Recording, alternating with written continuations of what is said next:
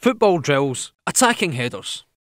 Videojug football skills and drills brought to you in association with Brazilian soccer schools. Attacking headers. Attacking headers are a great way to score a goal. The basics of an attacking header are to head the ball downwards and on target. Using your neck muscles as you head the ball will add some extra power and help put the ball in the back of the net. Drill 1. Throw the ball up to yourself, then head down so it bounces to a partner. Try and increase the power of the header, getting it to bounce as high as possible as it's reaching your partner. After a few goes, try throwing the ball a bit further in front so that you can run and jump to meet it. Drill 2. This time get your partner to throw the ball to you.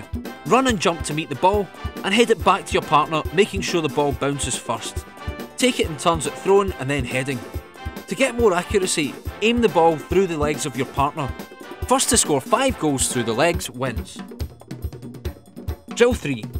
Many headed chances come from balls that have been crossed in, so try practicing attacking headers from balls that have come in from the side. Get a ball thrown in from the side and try and hit a small target in the ground. It's important to time your leap right and head the ball downwards.